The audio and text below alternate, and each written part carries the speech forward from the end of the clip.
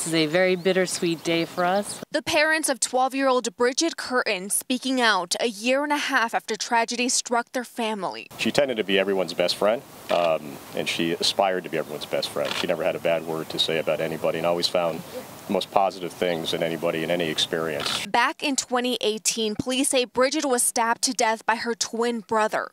Her mother was also attacked by the young boy and survived.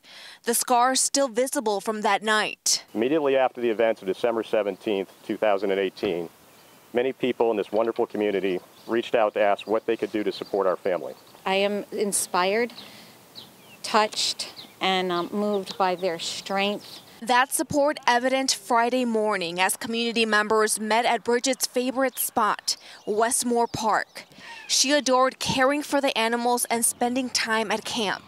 The place her parents and the community have chosen to continue honoring her life by planning to build an outdoor classroom so more campers can enjoy. Together, they broke ground on this new project that Brigid dreamed about. Christy told me a beautiful story about Brigid and this structure.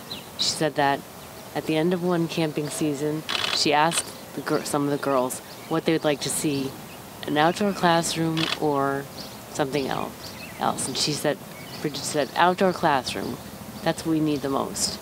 So this is really a fulfillment of her dream, and we're just sorry that she won't be able to see it herself and utilize it. This will be a structure to gather, to get together, to have lunch, to get out of the weather, and really can be used all year round. We're hoping that they get the same experience that Brigid had, and that her memory is infused here. And once this outdoor classroom is completed, it will be able to accommodate 75 campers.